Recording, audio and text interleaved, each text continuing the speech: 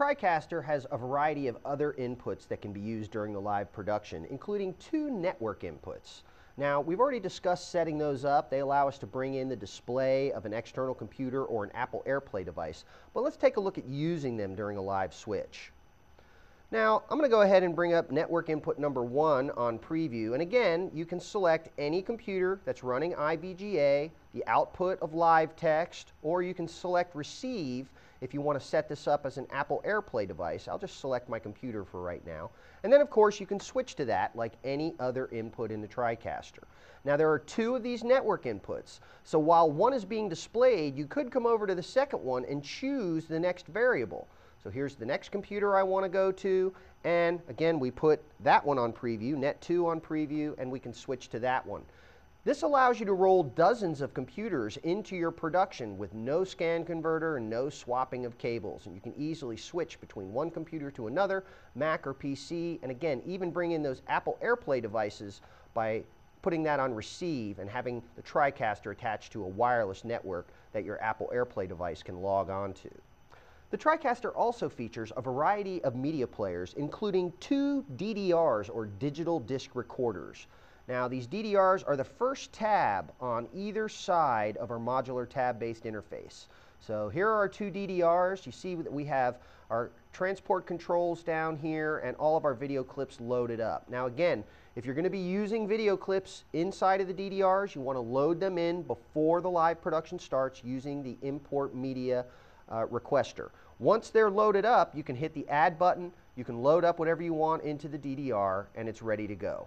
Now, transport controls down here work the way you would think. You've got a play button, you've got a stop button. We've already talked a little bit about single and autoplay. Again, single is going to play whatever clip is currently selected only.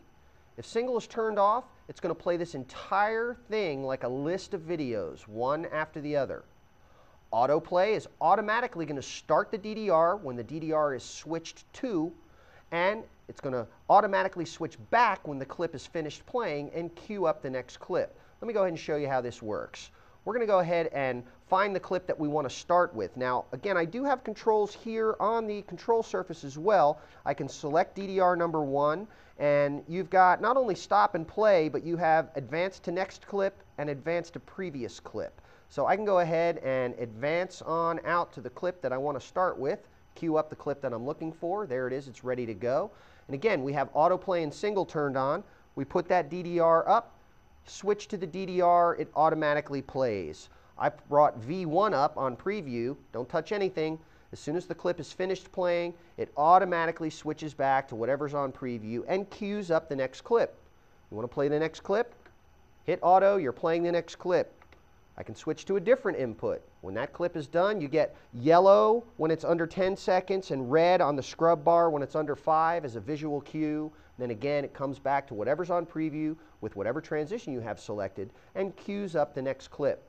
Now, you also have the ability to set in and out points on these clips. As you mouse over down here, you'll see the cursor change to 2 black arrows, and that's telling you that you're over the handle for either the out point or the in point of a clip. Here, I'm going to come down to another clip. We'll work with this one. So I can set the out point, and you see the clip in preview as you're scrubbing on it, setting the out point.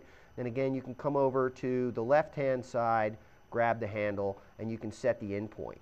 And this means that you could have one long clip. You could put it in there, and you can right-click on a clip and say clone. And you can clone that clip over and over again and just reset the in and the out points, and make one long clip into several smaller clips by doing some basic cuts-only editing right inside of the DDR. Now, the DDR also allows you to adjust the playback speed, and you can go faster or slower than normal playback speed. And again, if you adjust this speed and you want to get back to 100%, simply hold down the Shift key on your keyboard and double-click, and it will automatically reset that to 100%. Now, you also have a loop control right here, which will loop the clip, or it will loop the entire list of clips, depending upon whether or not you have single turned on and off. The DDRs, like all media players inside of the TriCaster, also have a variety of presets. And if you run your mouse over to the left here, here are the presets. And we talked about these when we were loading the DDRs up. Just a quick and easy way to change out the media that you have access to. And there are 20 presets per media player. So again, the presets for the second DDR are over here on the right-hand side. Now, one other way to determine where you are in the clip's playback is by looking at the time of the clip. So if we bring up a clip, whenever you bring up a clip, you get a time readout down here. And by default, this time readout is the full length of the clip, and it's set in countdown mode, which means if you start playing the clip, you get a countdown. Again, if it's under 10 seconds, this bar turns yellow. When it's under 5 seconds, this bar turns red as a visual cue that the clip is about to end. Now, another media player available in this TriCaster is the graphics player. Now, the graphics player is located right next to DDR number 2, and it brings up an area that looks a lot like a DDR, but again, this allows you to work with still images and the live editable title templates in the TriCaster. Now, there are presets available, so you can organize your still images, and you can also set up some of the presets to work with the title templates, no problem. Now, you can use this like a traditional still store. We do have the graphics channel here on our switcher, so we can switch to it just like any other input. And then again, here on the control surface, I can use the controls and I can manually advance from picture to picture and show what it is that I want to show. Now, you also have the ability to set up a duration on these images and play them back like a slideshow. And one of the great things is you can multiply select and set durations up on multiple clips at the same time. We'll right-click, we'll say Set Duration. We're going to set the duration to 2.5 seconds. And I'm going to queue up the first clip. These are the ones that I set the duration on. And you can see now we'll turn single off. We have autoplay turned on. And again, we're going to go ahead and we're going to switch to our graphics player. And when we do, it starts the slideshow for us. Plays the slideshow from image to image until it gets to the end of the list. Once it's at the end of the list, it's automatically going to transition back to whatever's on preview. So it's a way of doing a slideshow and automatically bringing it in and out of the production. Now again, the presets can be used to set up the different types of images, the titles with and without alpha channel, whatever it is you want to use, but you also have the ability to bring up the title templates. Now notice that you have the transport controls down here for the title templates as well. And this is interesting in that you can set up a graphic build. So here we took one title template and we modified it, and we went ahead, let's put that on program out just so you can see it.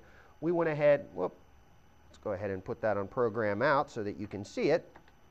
And we went ahead and put in a schedule for this evening's programming, 7, 8, 9, and 10 o'clock. And then you're able to right-click and clone any of these either images or title templates. So you simply clone it 4 times, and then you just start removing the lines. So you have this nice graphic build, starting with an empty graphic and then over time building up. Now again, you can right-click, select, say, I want each one of these to play for 1.5 seconds. But now I'm going to go to the very first one because this one comes in on a transition. We're going to make this one 2 seconds, so it has a little time for the transition to happen. And the last one, we want it to hang on that for a little while before it comes out. So that one, we're going to make that 5 seconds. Now again, let's go ahead and we've got our talent on air. We're going to queue up our first graphic, which is the empty one, and we're going to put autoplay on, but not single. We want it to play the whole list. Now, when you switch to the graphic player, it starts playing back your graphic build. It hangs on the last graphic for enough time so that we can read everything that's on the graphic, and then automatically switches back to whatever you have on preview. The graphics player is a great way of producing graphics, working with stills, and again, you can use anything in there inside of the downstream keys. So if it's a title or a still image that has alpha channel, it can be used as an overlay in the TriCaster.